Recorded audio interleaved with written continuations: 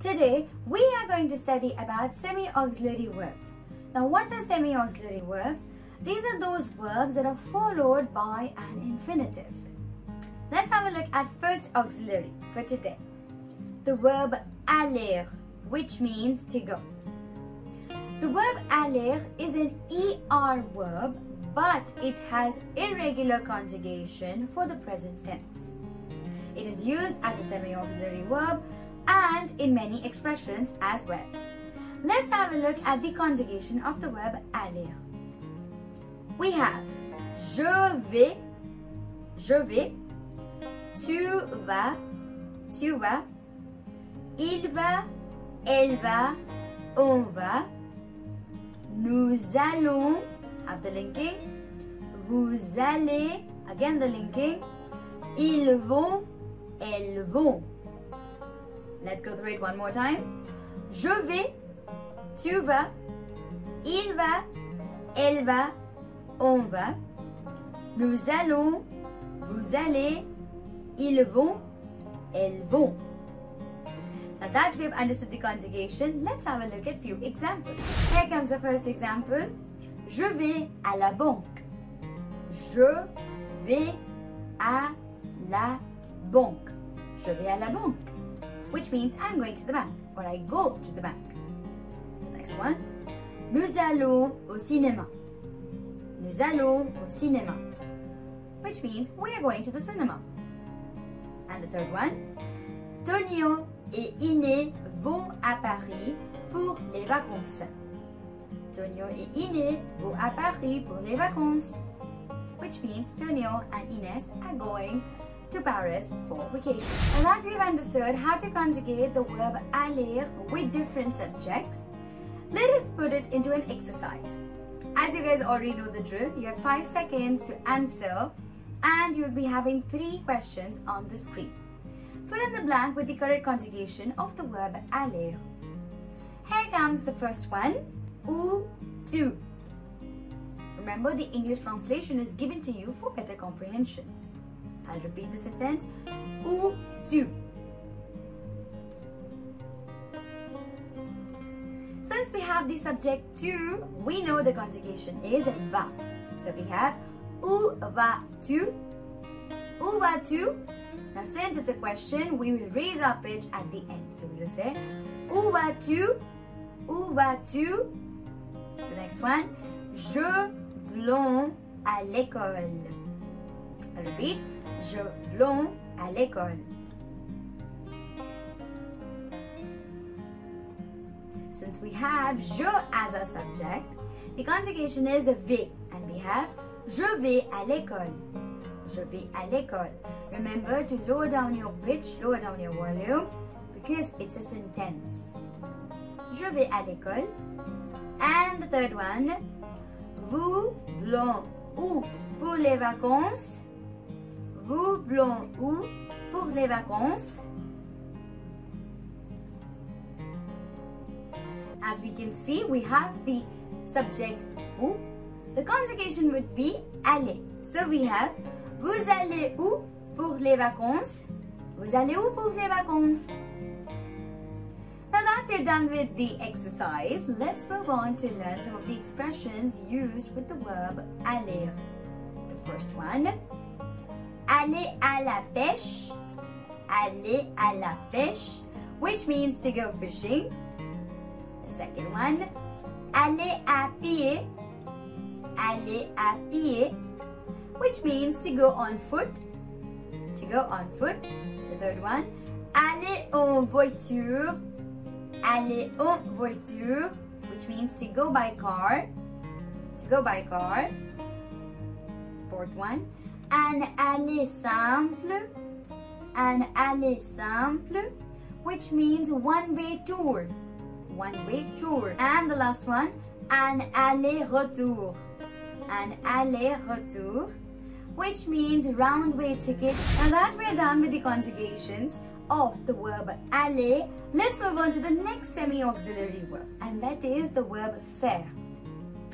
Faire is one of the most important and useful verbs in French, and it means to do or to make. It depends on the context.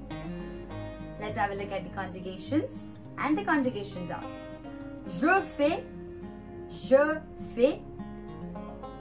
fais, tu fais, il fait, elle fait, on fait, il fait, elle fait, on fait, nous faisons, vous faites, ils font, elles font. Let's have a look at them one more time. Je fais, tu fais, il, elle, on fait, or il fait, elle fait, on fait. Nous faisons, vous faites, ils font, elles font. Now that the conjugations are clear, let's have a look at a few examples for better understanding. Here comes the first example. Avec des légumes, je fais un potage. Avec des légumes, je fais un potage. With vegetables, I am making a soup. So over here, the context is to make. The next one. Qu'est-ce que tu fais? Qu'est-ce que tu fais? Which means, what do you do? Qu'est-ce que tu fais? Now over here, the context is, what do you do? To do. Now that the examples are clear, let's move on to the exercise. You guys already know the drill. 5 seconds to answer your question and 3 sentences will be displayed on the screen. Here comes the first one. Nous blons du ski dans les Alpes. Nous blons du ski dans les Alpes. Here comes the first one. Nous blons du ski dans les Alpes. I'll repeat. Nous blons du ski dans les Alpes. We can see the subject is nous, so we have faisons. So we have nous faisons du ski dans les Alpes. Nous faisons du ski dans les Alpes. The next one. Vous blons du sport. Vous blons du sport. Since we have the subject vous, the conjugation would be faites. So we have vous faites du sport. Raise your pitch a little. Vous faites du sport. And the last one. Ils blont le tour du monde en bateau. Ils blont le tour du monde en bateau.